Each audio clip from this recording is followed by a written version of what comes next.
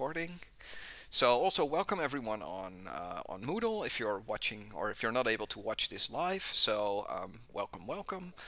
Today we will have a guest speaker, like I just said to the other people that are watching it live. Misha will be talking. So the lecture today I shortened it a little bit, but I hope that all of the points come across. So it will be fine. It will be fine. And I hope we won't run into many technical issues. So stream will start soon. Nope, we already started. All right, so this is mess up number one. I opened up the wrong PowerPoint. Oh my god. All right, that's the first delay that we run into. Let me see. We're lecture number 5 now, right? So bloop. No, that's the wrong button. That's the wrong button. Don't get nervous. Just be cool. Be cool. Be cool. Yeah. Stream will start soon? No, we already started. All right. So today, yeah, so unprofessional. I know. I'm not a professional streamer, although I do get paid for it. So that makes me kind of professional, right?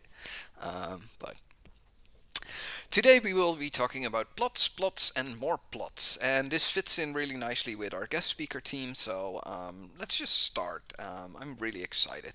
Before we start, I wanted to make an announcement because I mailed the Prüfungsbüro and the exam date is still unknown, but since last year also lecture number 5 had the information about the exam, I do want to notify you guys on what you need.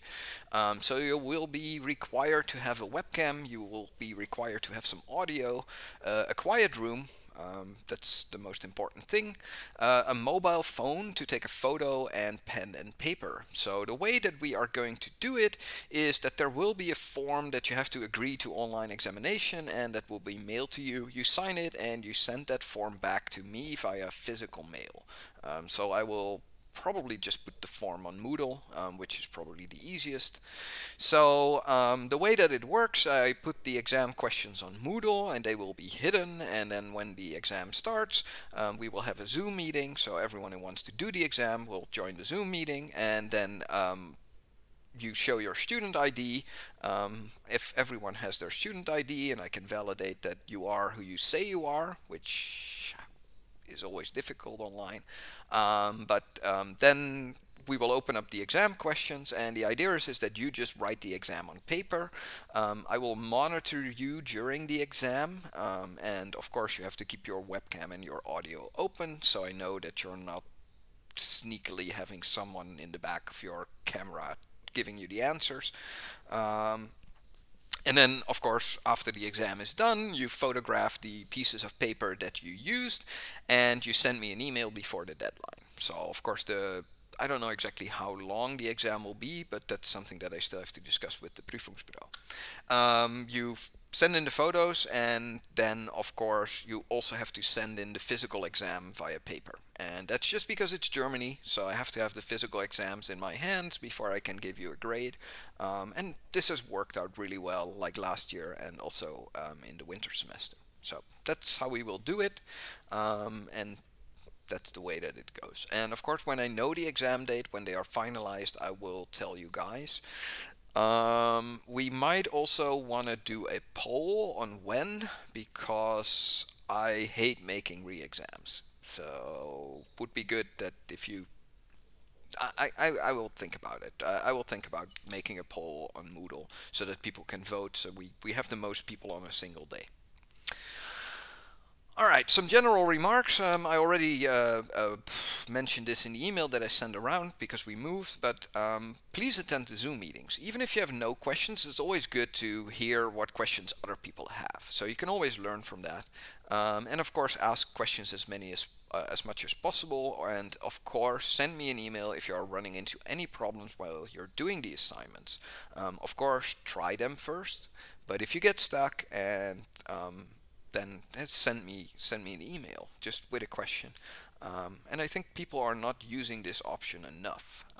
But like it could be that the assignments are way too easy, but then also let me know. If you're saying that, well, the assignments that we have, they're like, I'm finished with them in like 15 minutes, then that's also good feedback for me, that I should just put in some additional harder questions.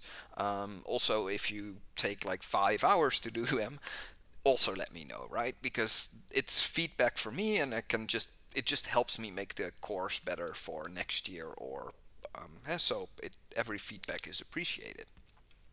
I wanted to mention that there's more assignments available if you want to practice more, because I know that from experience that people only become good at programming by practicing, so you should practice a lot. And if you want more assignments, then there's no issue. We can have more assignments. I can make more assignments for you guys, and that will be like good, because practicing more means that you just become a better programmer quicker. All right, so off to the lecture. 5 minutes, good. All right, so I will be giving you an introduction into plotting in R, and I will try and explain to you what the difference is between S3 and S4 objects and how they relate to plotting, and how you can create functions or functions and objects that auto plot. Right? If you have a matrix and you do image on a matrix, then R figures out what to plot. But you can also create your own functions that are custom plotting functions for your own types. Right? In R, you can define your own type, and you can put types of data together, and then once R recognizes that you have given it these types of data, then it can call a custom plot function to make like nifty plots, which are not possible generally. And of course we will be talking about some custom plots like points, like scatter plots. The thing that I always like to introduce to people is chromosome plots. Since we're working in biology, we often have the chromosome as the thing that anchors our information, right? So if you're talking about genes, or you're talking about proteins, or microRNAs, or all of these kinds of things, they all come with a genomic location, which means that when you plot them, there is the chromosomes, or the thing that we anchor all of our plots on. I will talk a little bit about circle plots and about colors, and that's what we're going to talk about today. So in R, objects that you create are called S-language objects. So if you just create a variable, then this variable has a type, right? And we talked about types a lot. So you have numeric, logical, character, and these kinds of types. But you can also come up with your own type, right? So we can set up custom classes, and this doesn't just hold for the plot functions, it also holds for the print and summary functions. So the print and summary functions are functions that R calls when it detects a certain kind of object. And using the class, R knows which function to call. So during the entire lecture, we will use myObject as the name of the class that we are going to define. So you can use, or you can define common functions. So let's just first make a simple object. So here we are making an object, and this object is a list. So the basic type of the object is list, and the list in our case contains on the first position something called CHR, which stands for chromosome, and in this case there's two things in there. So you have element 1, or something with the name 1, which has 15 stored into it, and you have something with the name 2, which has 10 stored into it. And then on the second position in this list, we have something called genotypes. And genotypes is something that as a geneticist you use a lot. So it's things like single nucleotide polymorphisms, or LICOR markers, or other things. But in this case, I'm just creating a matrix at the second position of the list.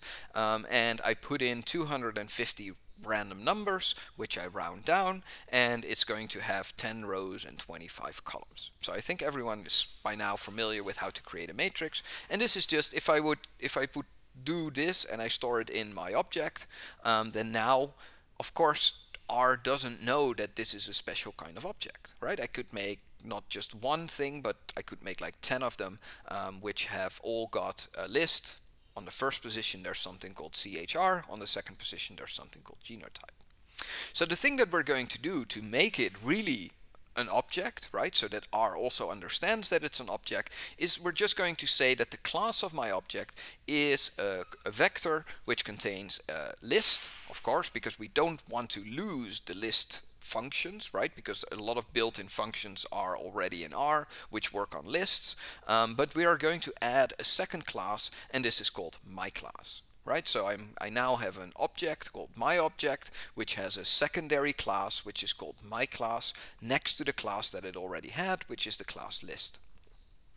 And now when I type my object, of course, it will just use the standard list print function, right? Because it looks for a function called print.list, and it finds that, and it also looks for something called print.myObject, and it doesn't find that, so it reverts to using the first thing that it found instead of using the overriding class. So it will just use the standard list printing functions, and then it will look like something like this. So chromosome with 1 and 2, and it contains 15 and 10, and then we have the genotypes. But then on the bottom it will print something, and it will say that the attribute of this object is class, so it has an additional hidden attribute, and that means that it's a list, but that it's also of type my class. So now if we want to, because normally if you would store like genetic data and you have like hundreds of thousands of single nucleotide polymorphisms on 600,000 animals, for example, or on 10,000 animals, then just using the list print function, it will just continuously roll down your screen, and it will take a long time for R to print all of the data which is inside of this object. So what we can do is we can make a custom print function. So we define a function which is called print.myClass, and this is the definition that the function should have, right? So it's a variadic function definition, like we talked about in the function sections. And so it means that this function gets something which is x, which it has to be. Danny Shelley, you sound very nice in English. Thank you, thank you. I talk English a lot, so I hope that it's understandable, and that I don't have too much of a Dutch accent. That doesn't shine through.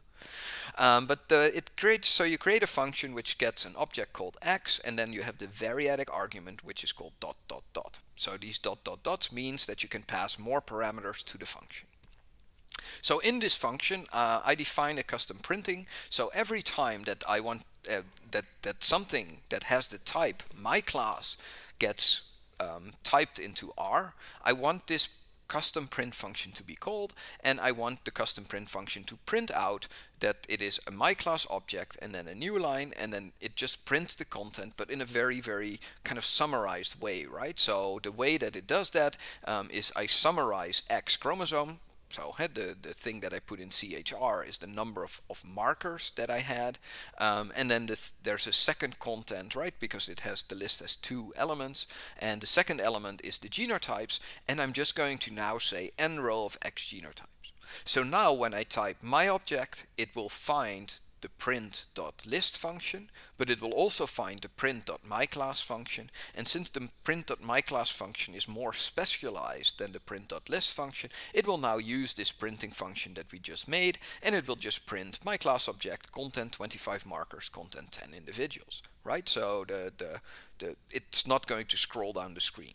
And even if we would put in a genotype matrix which has 100,000 rows, it would have a printing which is only 3 lines. So you can't really overload R anymore. And this, of course, is something that when you start writing code for other people is really useful, because you can get like a summary of your main object. So a lot of packages use this to define custom objects. Of course, we can also overload the plot function, right? Because if I would say plot my object, then it will error out because it does not know how to plot this object, right? There's no standard way to plot a list in R. But what we can do is, again, we can define an overload of the plot function. So I'm saying plot.myClass is a function, and again it takes the same input. So it takes x, comma, and x is the object that has the class, of course, and then it's again dot dot dot for the variadic arguments. And in this case, what I want is that when someone calls plot of my object, I want an image to appear, and this image has to be made of the second element which is stored in my object. So that's the thing that we call genotypes. And then I'm taking the dot dot dots and I'm giving them to the image function. So that means that when people plot the object like this, saying plot my object, it will make this plotting window, but because of the dot dot dots, if they want to change the color, they still can, right? Because the color argument, you can add it, so you can say plot my object, comma, color is gray, white, or something, and then of course it will use the colors that the user supplied. So that's the way that you do it. And I use the box function because normally when you use the image function, then it won't plot the black lines on the top and on the right side. So I just say box to put a box around it. And of course you can make very nice looking custom functions. And this is just a way of showing you guys that it's possible to do this. We can also overload the image function, of course. So if I would say image my object, again, image does not know how to make a graphic of a list. So again, we could make the same overload that we did before and now call it image.myClass. Then now when I do image afterwards, it won't produce an error, but it will just call my custom plotting function and show the user the same picture as before. So the philosophy behind R's plotting and plotting in R is that it uses the artist palette model, right? And that means that you start up with a blank canvas and you build up from there. It's like a painter looking at a scene, right? So the first thing that the painter does is you take an empty canvas and then you paint the background. Right? I think everyone's seen Bob Ross, and the way that Bob Ross does it is it takes the big brush, right? And then you make it like blue where you want the sky to be, and then you take like green and you color the stuff green. And the same thing works in R, right? So you start off with a plot function to create kind of an empty plot, and then you use like you plot the data on top of it, and then you can use things like annotation functions to modify or add to the plot. But the thing is that once it's on the canvas, you can't easily remove it, and you have to then start over, right? And that's the same thing as that an artist works. And so what they do is they just paint from the background to the foreground, and that's also how R works. So everything that you plot will be on top of the thing that is already there. And of course the annotation functions like text and lines and points and the axis, these are just things to make your plots look a little bit nicer and a little bit better. And in my mind, this is very convenient because it thinks how most people think about building plots and analyzing data, right? Because you want to, for example, show first your data that you measured on body weight, and then you want to overlay. So in the same plot, you want to add, for example, BMI measurements. The drawback, of course, is that you can't go back once a plot has started. So you can't adjust the margins later on. You have to make sure that the margins are proper to begin with. And the problem there is that it's difficult to translate once another new plot has been created, so it's not a really graphical language. A plot in R is just a series of R commands which start with making an empty window and then adding one by one to it. And this is very different from the philosophy that, for example, is done in ggplot2. So ggplot2 is a plot package in R which is used a lot by a lot of people, and it has a bunch of beautiful plots. But here the plot is not built up from the back to the front. No, you kind of have a command and then another command and another command, and these are more or less added together to create one plot. So you can kind of take parts out and you can put parts in, and it's just a different philosophy when you use ggplot compared to the basic R plotting routines that you have. But during this lecture we will focus on the basic R plotting routines, and it might be that I can convince Paula to give you a ggplot2 lecture in case there's a lot of people that want to learn how to use ggplot2. And I can't teach you that because it's not the way that my mind works. I'm really stuck with this artist palette model, and the way that I make plots is different from how other people might do it. But I just want to show you guys during this lecture the way that I do it. And if there's a lot of animo for it, then we can have a ggplot2 lecture as well. Although we are running kind of short on lectures, but we'll have to see how it works out in the end. So a very, very small example. For example, we load the library data sets, which has a whole bunch of nice data sets for us. And then we load the data into R using the data cars. So we are looking at a car data frame, and this data for cars, it has like things, it has all kinds of different cars in there, the make, the model, but things like also the speed, the maximum distance that it can travel on a single tank. It has the fuel usage and these kinds of things in there. So here I want to introduce you to the width function. So the width function allows you to take a matrix, and what it then does is if you say width matrix, then in the second part of the width statement, you can use any column directly by name. So that's why I can say plot speed, comma distance, because speed is a column in the matrix cars and dist is also a column in the matrix cars, right? So the width function, what it does, it takes a matrix, and then within the width function, it allows you to use directly the column name. So you don't have to say cars dollar speed or cars square bracket open comma between like air quotes speed close the square bracket. So it's just a convenience function which allows you to very quickly address columns in a matrix. And of course this is what R produces. Of course this is a very ugly plot. However, it's for first data analysis, this plot is really good, right? Because you can see that, well, there is a relationship to the speed of the car and kind of the maximum distance that it can travel on a single kind of tank of gas.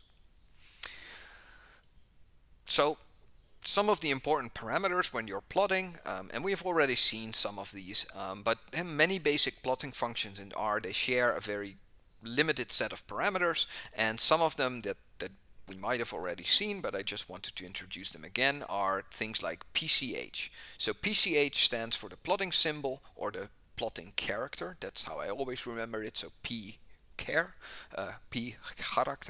and this is the plotting symbol. And the default, like you've seen, is just an open circle. And you can say PCH equals 1, equals 2, or equals 3, but you also can give it a character. So if you want to use like the letter A, you can. So you can say PCH is, and then you just have like the double quotes, and then you have the letter A in there. And then it uses the A as the plotting symbol. If you are doing a line plot, you can specify the LTI, which is the line type. And the default here is a solid line, but it can be dashed, dotted, dash, dotted. So you have like 7 or 8 different line types that you can choose from. And these you can only specify using integers, so 1, 2, 3, 4.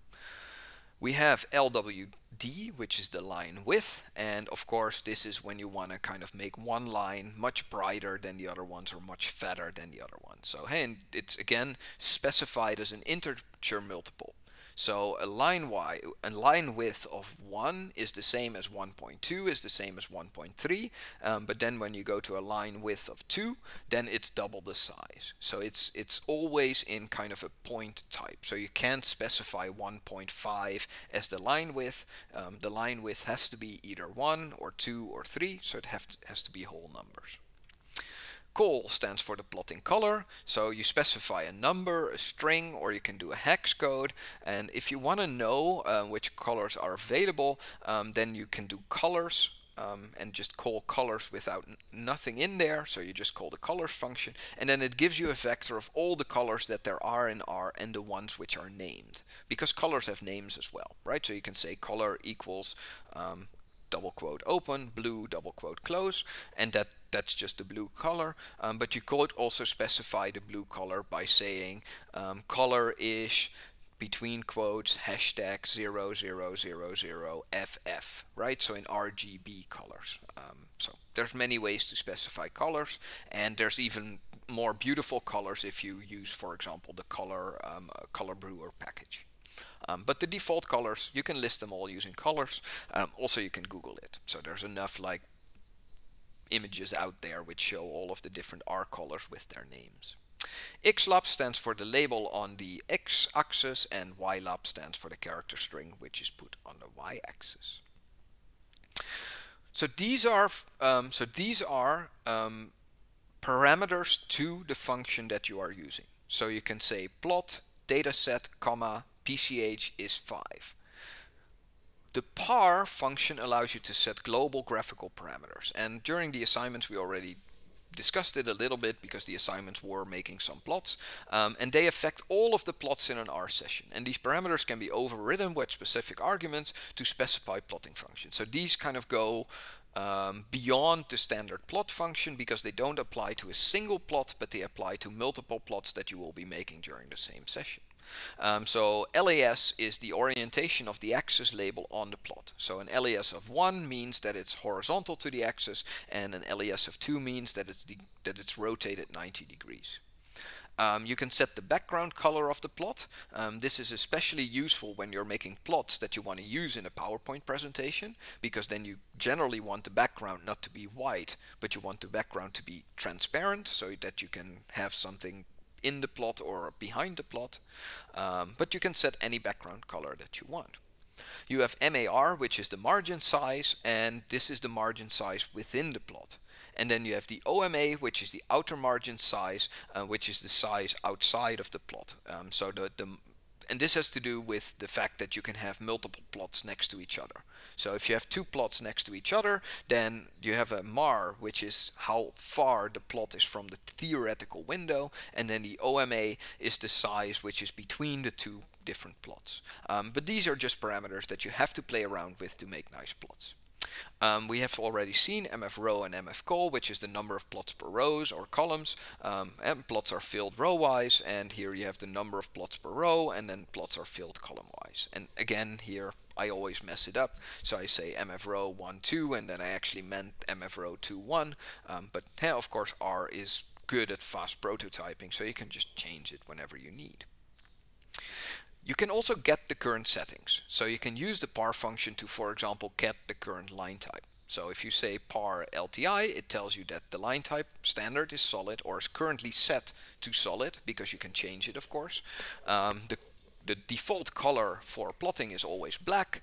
The default PCH is 1, which is the open circle. The par of the background is white, because normally you have a white background when you plot. The standard margins are 5.1 on the bottom. Do you need to set each parameter individually?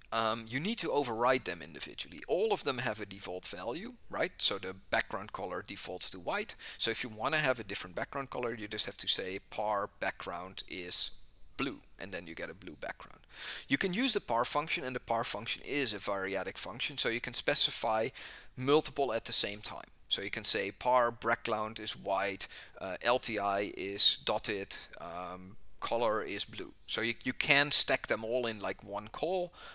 So you only have to do one par call to change like 5 or 10 parameters. So you can do that. You don't have to kind of do par background is blue, then par mar is. So you can specify multiple in a single go. So you can get them, and you can also set them, of course. And we will see how to set them in the rest of the examples. Alright, so the basic plotting functions in R is the plot function, of course, and the plot function makes a scatter plot. So it uses like the data that you give it to make a scatter plot. So it has an X and a Y component, so it expects you to give it 2 vectors. So you make a scatter plot or a plot, but you can also specify the type. So you can use plot to make like a dot plot, so with points, but you can also make like lines in the plot directly by saying type equals lines. If you want to add lines to a plot, then you can use the lines function. So hey, imagine that I have a plot and I want to highlight something, or I want to put a line through the plot somewhere, then I can just use the lines function. And the lines function adds a line to the plot, and you give it a vector of x values and the corresponding vector of y values. Or you can specify this using a 2-column matrix where the first column is the x and the second column is the y. And the function here just connects the dots and makes a line through all of the different dots. Points is used to add points to a plot. You can use text to add a text label to a plot, and you can then specify the x and y coordinates. So imagine here in the car example that we have, if I want to put the name of this car there, I can use the text function and say put a text at like 1040 and then put the text here. And then it will use that as the x coordinate, y coordinate, and then it will just start the text there. So it's not the middle of the text, but it's the beginning of the text string that you give it. The title is the annotation to the X, the Y, the labels, the subtitles, and the outer margins, and you can use title for that. So if you want to plot not inside of the plot window, but you want to plot something outside on the top, on the left, or on the right, or on the bottom, then you use title. M-text can be used to add arbitrary text to the margins, so inside the inner margins and inside the outer margins of a plot.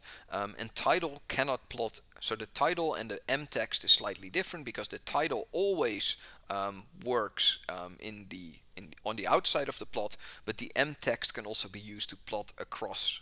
So it's not used a lot, but I just wanted to show you guys.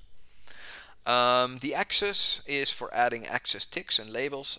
I think during the assignments or during the discussion of the assignments, I showed how to use the axis by putting bird is the word on different parts of the axis. Alright, so for things like heat maps, we want to generally use color ranges, so not just a single color, but like a nice range. So there are different built-in color ranges. So R has like 5 built-in color ranges. So the rainbow colors, of course, go from red to yellow to green to blue to kind of purplish and back to red. So it's kind of it wraps around. So it's kind of a circle, right? Because the highest color is the same as the lowest color, so it really has no real beginning and end. Generally for heat maps you use heat.colors, which go from red on the lower part to white on the top part, and generally if you take heat colors you want to flip them around, because generally you want to have the low values be white and the high values be red, and the default value is the other way around, but you can just flip them by using the ref function to reverse the colors. You have terrain.colors, which gives you terrain colors, which goes from like really nice green all the way up to white, and it's brownish in the middle, and this is used when you make topographical maps, right? Because the 0 level is generally the ground level, so there's grass growing there, and then the higher you get up the mountain, the more kind of grayish, brownish it gets until you get to the top of the mountain, and the top of the mountain generally tends to be whitish. You have topo colors, which are more like topographical colors, and this adds, it's very similar to the terrain colors, but it just adds a blue area for things like sea level, right? So you start off like underwater, and then you get near the surface, and then you have the green grass, and then you have like a little bit of yellowish for like the sunset, and then it goes up. And the ones that I like a lot is the CM.colors, and I just like it because it's like bluish with a little bit of pinkish, and it's white in the middle, which is also really nice. So the CM.colors are really nice when you do things with correlations, right? Because correlations on the minimum scale range from -1 to +1, and in correlations you're generally interested in the extreme values and not in the correlations that are around 0. So CM.colors, I find it really useful or really beautiful to use them for correlations, if I'm plotting a correlation matrix. Another handy color function that that you can use is gray. It's not a range, but you can get a specific gray tone. So if you want to say gray 0.1, it gives you a color which is 10% gray. If you say gray 0.5, it's 50% gray, and gray 0.9 is 90% gray, so it's almost black. But it's useful when you want to use gray tones, and for example you don't want to pay for color figures in a publication. Of course, we can also add transparency to our plots. So here you see two histograms, right, that are plotted on top of each other. And if you use the color, then you can define a color using the RGB function. You have to give the red channel, the green channel, the blue channel, but if you use the RGB function, you can also give the alpha. So the alpha is how transparent something is, right? So normally if I would plot these two, right, and I would set the alpha to 1, then the red one would be completely intransparent, so you would not be able to see kind of this green part here, right, so that where the green one goes behind the red one. But by setting the alpha to 0.8 or to 0.4 or 0.2, you can see that it becomes more clear, and you can see the one distribution which is behind the other one. So you can use alpha colors as well to make things kind of which things which overlap still be visible to the person who's looking at your plot. There's a lot more colors in R, and if you really want to have like really high quality, good looking professional type of plots, then you can use the R color brewer package, and it defines 3 different sets of colors. So you have the quantitative set, which is very good for doing quantitative data, so data which has a range, which is, for example, between 0 and 100. Then you have the linear data, which is very good when you're dealing with linear data sets. So linear data sets means that you have kind of a so the quantitative colors are really good when you do normal distributions. The linear colors are really good when your distribution is kind of a uniform distribution. And then the divergent one is the one which I use a lot, and that is because they have like the most contrast between. So here there's some examples of sets, which are, I think these are all divergent sets, and you can see here, for example, that you have paired. So you have first blue, so kind of light blue, dark blue, light green, dark green, and these colors have been chosen for kind of the maximum difference in contrast. So if you have data which is very close to each other, but you still want to show the difference, then you can use these diverging sets. There are many here, so these are just a couple of examples of sets that you have, but if you install the color brewer package, then you can load it using the library function, and then you can say brewer.pal, and the n here is the numbers of colors that you want to take from the set.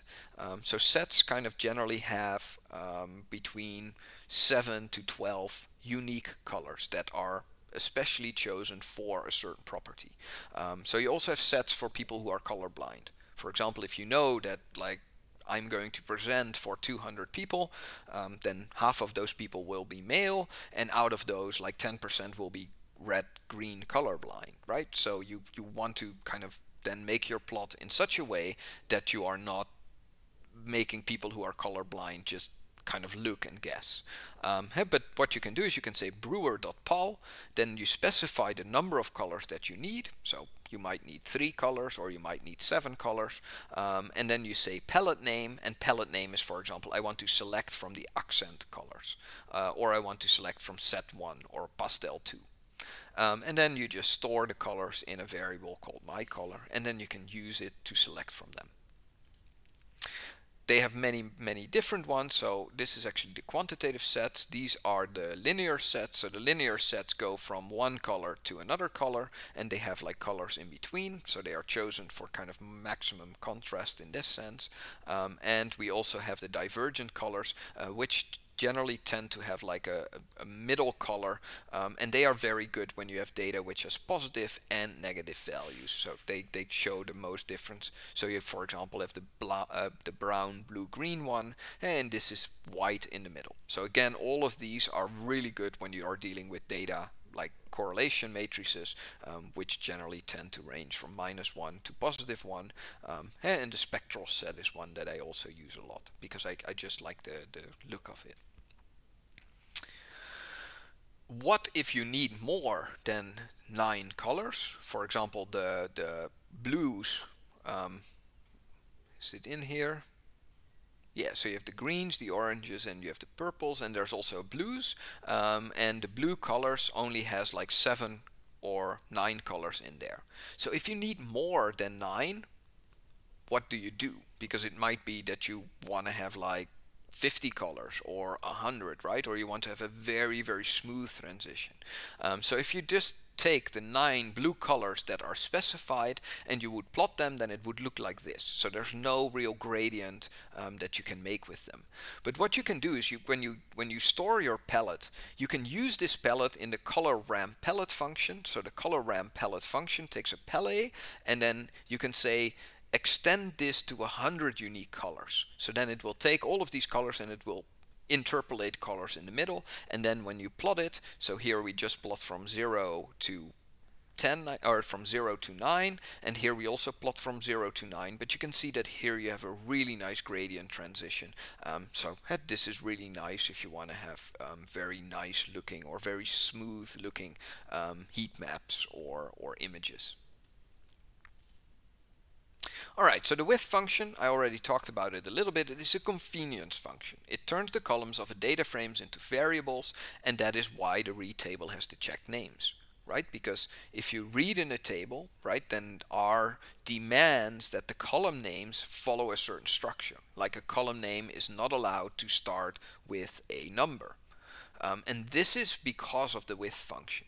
Because the width function, like I said, it takes a matrix and then it makes from every column in the matrix, instead of having to select, for example, the ozone column from my data, I can just say with my data, and then I can even define a block using these curly brackets, and then within the block I can use the word ozone, and then R will automatically know that it needs to take the ozone column from my data.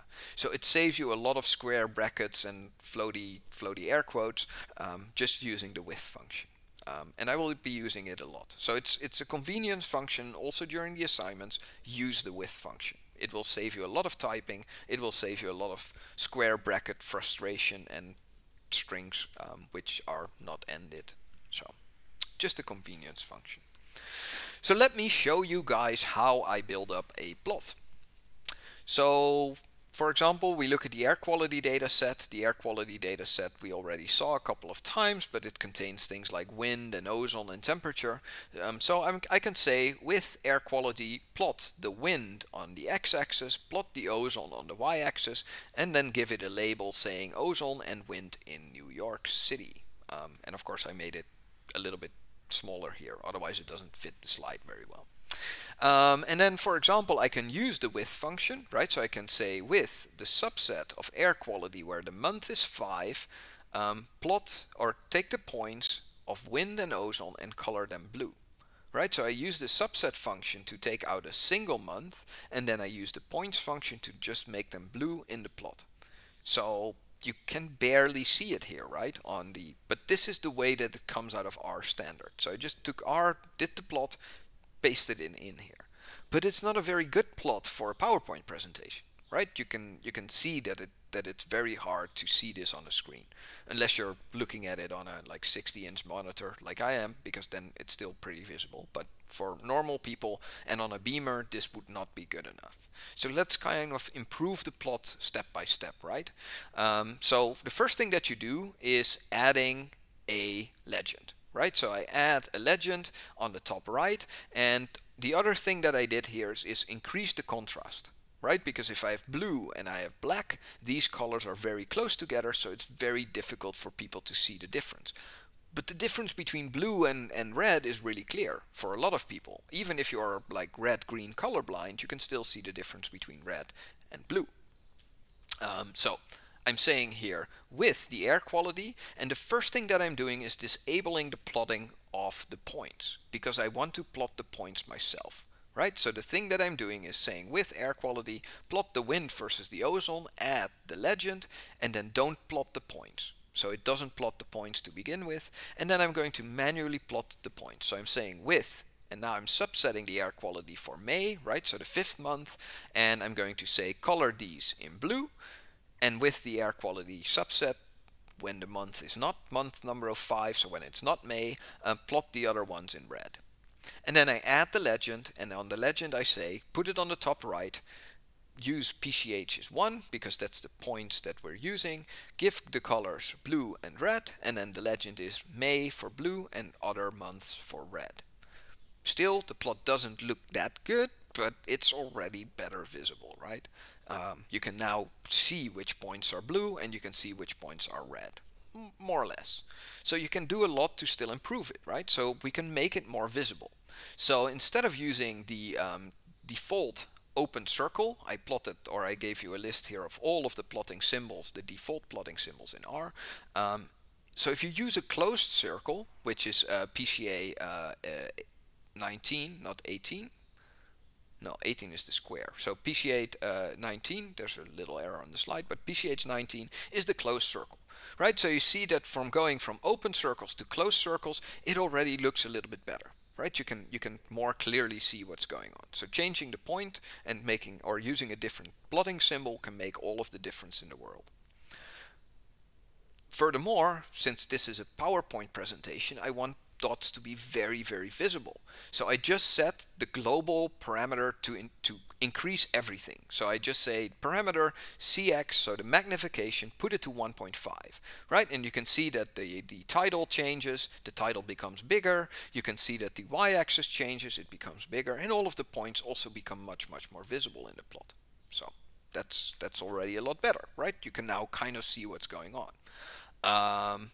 There's things that you can do now, right? You can also say, well, I want to highlight this point, right? So I want people that are looking at my presentation to see that this value here is a value that I think is important, right? Because I can say, well, I take an arrow and I have to manually figure out how to point the arrow, but in this case the arrow starts at 3.4 here, and it starts at 140, and the arrow points to 3.4 at 165, and then it points to this circle. And of course I can give it any color, but I decided to have an arrow here in a red color. One of the things that a lot of people want to show is that there's a relationship between the X and the Y. So there is actually a very, very easy way in R to add the best fit line, right? So the kind of more or less the regression line in a way, right? So what I can do is I can say I have a straight line, right? I want to draw a straight line through my data, and the mathematical definition of a straight line saying Y, so the Y position of the line is A plus bx. So A is the intercept. It means that it signifies the point at which the line crosses the x equals 0, right? Because if 0 times b, this part of the equation becomes 0, and then you're only left with the a. So a is called the intercept, and b is the slope of the line, so it determines how quickly it drops or how quickly it rises. So to find the a and the b parameter for my data set, what I can do is I can make a linear model. So I can say with the subset of the air quality data set where the month is 5, then I can do a linear model. I model the ozone by the wind concentration, right? Because ozone is my y and wind is my x. And now what I can just say is I can add this line to the plot by just saying AB line. So an AB line is a line which follows this AB structure, and I specify A being the first parameter of the model and B being the second parameter of the model. So the model contains a lot more, so the A and the B for the model are within the first list element. So I'm just saying model, take the first element from the list, and then the first value in this vector, which is there, is the A component, and the B component is the second one. Color it red, which is wrong, because month number 5 is blue, so this line should actually have been blue. And give it a line width of 2 so that it's more visible, otherwise it would be very, very small. Right, so I can just add the best fit line, and that's very easy to do in R. So question is are we done at this point with our plot? Well, not really, because there's still a lot of things that we need to do. We still need to make the axis look beautiful. Like the numbers here, they are facing the wrong way around, right? No one's going to do like this to read the plot. There are no units. Like is this wind in kilometers per second, miles per second, like light years per second? Same for the ozone concentration. The arrow needs to be defined in the legend, because people need to know why there's an arrow. Can you delete the line of the legend? You mean the line around the legend, this one here? Yes. Yes, the legend function also has like a massive amount of parameters. I think this is the box, so you can say legend, comma, box is false. Ooh, moderator, could you ban this P3NG? I do want to become famous, but I don't want to buy my followers. I'd rather have you guys just love me and show up because you like me a lot, instead of just like buying them. Alright, so the arrow needs to be in the legend, the line, the best regression line needs to be in the legend. The legend might be a little bit smaller. You can see that there's a lot of white space here, and of course you can remove the line from the legend as well. You can also make the background color of the legend a little bit different to make it stand out more. So we're not done yet, right?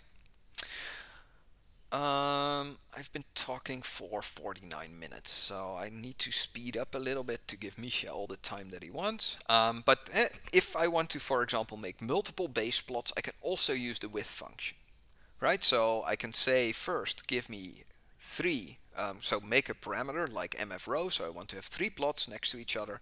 I want to have a margin, and I want to have an outer margin because I want to have a little bit of space between them. So I'm saying here the mf row is 1, 3, so three plots next to each other. The margins surrounding the plot should be 4, 4, 2, and 1. So this is 4, 4, this is 2, and this is 1. And then I'm specifying the OMA because I want every plot to have a little bit of extra space after it, because otherwise the legend here would be very stuck to the previous plot. So that is why the OMA is there and the margin is there. And then I'm going to say with air quality, and then now I'm going to define a big block because I want to do all three plots in one go. And of course I can't do that in one statement, so I need to define a block using the curly brackets, just like we do in a function. And within this whole block, I can just say plot the wind versus the ozone, plot the solar radiation, which is another column, versus the ozone, and then plot the temperature versus the ozone, and then add an M text. So the M text is here in the middle. So I'm saying ozone and weather in the city of New York. Outer is true, and it will automatically put it in the outer margin.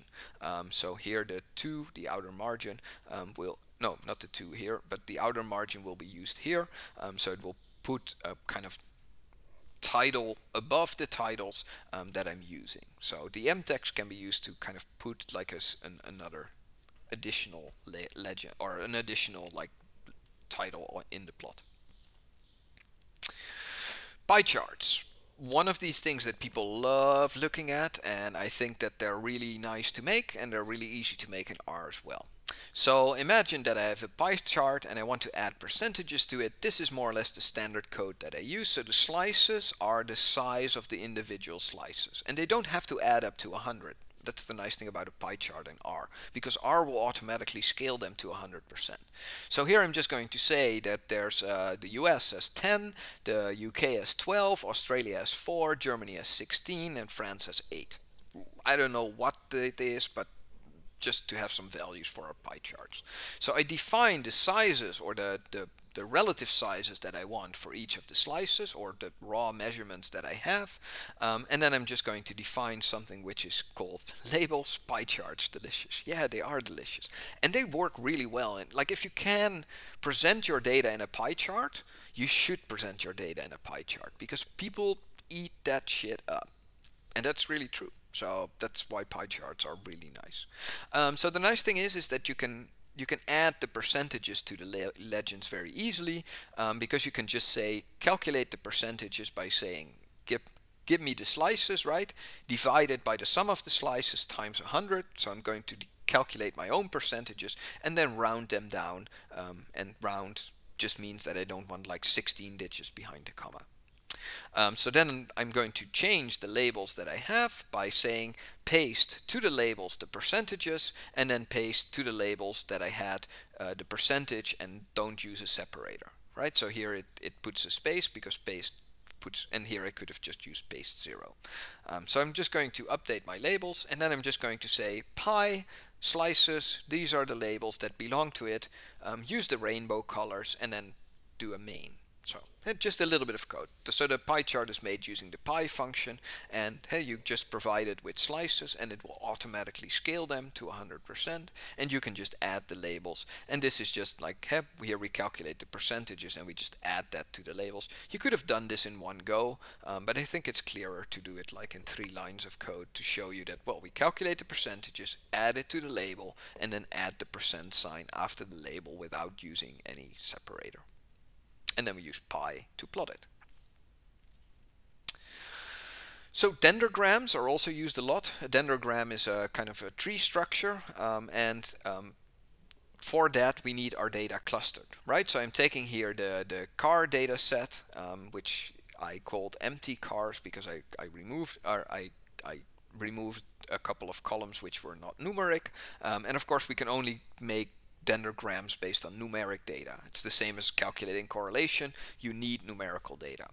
So here what we're saying is we're going to calculate a distance matrix based on the car matrix. So the first thing that it will do it will calculate for each car how far away from every other car it is, and then we're going to use the hclust function to make a clustering.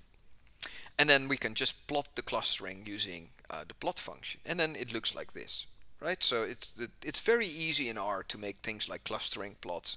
And the thing is that you have to remember that you use the distance function because the clustering function always needs to have a distance matrix and not a matrix of raw measurements. It needs a square matrix where every car is on the columns, and also every car is on the rows. And then for each entry in the matrix, it's how far away one car is from another car.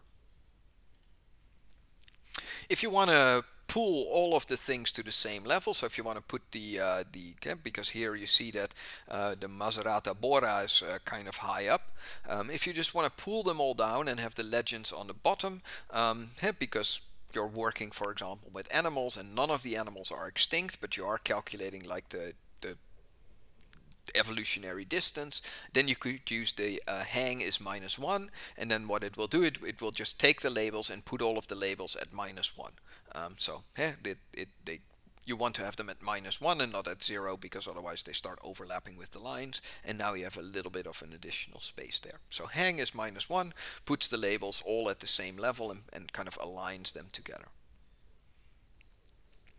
If you want to show some more fancy dendrograms, like this is called a triangle way, right? So this is a standard dendrogram. This is a triangular dendrogram with a single origin. You can just take your clustering object, right? So the object that you used and you used hclust on. Then you can say as dendrogram, so I call it a hclust dendrogram, and then you have many more ways to plot them. So you can say plot this hclust dendrogram, say type is triangle, then it looks like this, and you can make it look cool. So this is just a bunch of code on a single slide, right? And I just put this here for you guys, and I'm going to very quickly explain what it does, because it kind of walks through the tree, and then based on which group a certain thing belongs to, it colors the different things, so to make a hclust dendrogram look cool, because the way that it looks here, right, it's not beautiful. Like, you want to use colors and had to kind of specify things, but you can just get the code off the slide in case you ever need to cluster something, or you need to color a dendrogram. So first you define the label color. So I'm going to define 4 groups in my plot. Why 4? Just because I want to have 4 groups, right? So I'm just going to take 4 colors. Then I'm going to say cluster members is cut the tree in 4 clusters. So you have cut tree. I take my clustering object and I just say 4. Cut it into 4 groups, right? So it will go and have like a line going down the plot, and as soon as it plots, or it takes them, or it makes them into 4 clusters, then it will use this height at cutting the thing. And the thing is that you have this dendr_apply function, which you can apply to a dendrogram, and this function will just walk through the entire tree, and for each node of the tree it will kind of run this function which you provided. So head to the clustering, provide this color label function that I wrote. So the color label function is a function which takes a node as input. So n is a node, so a point in the dendrogram. The first thing that I need to do is ask if the node that we're looking at is a leaf node. Yeah, are we on the bottom? Yeah, because this is a node as well, that is a node, that is a node. But in our case, we want to color the leaf nodes, right? Because the leaf nodes are the ones that have the text in there. So if it is a leaf, get the attributes of this node, and then I want to know, using the class member cutting that I did, in which of the 4 clusters this node falls. So I'm going to say class member, which names class member is a.label. So I'm just asking the question, in which cluster does the label fall? Does it fall into the first, the second, the third, or in the 4th cluster? Then I'm going to use the label colors and just going to select based on the cluster the color that I want, and then I call this label color, and then I have to set something which is called the node parameter. So I'm going to say the attribute of n, so the node that I got as an input, set the node parameter.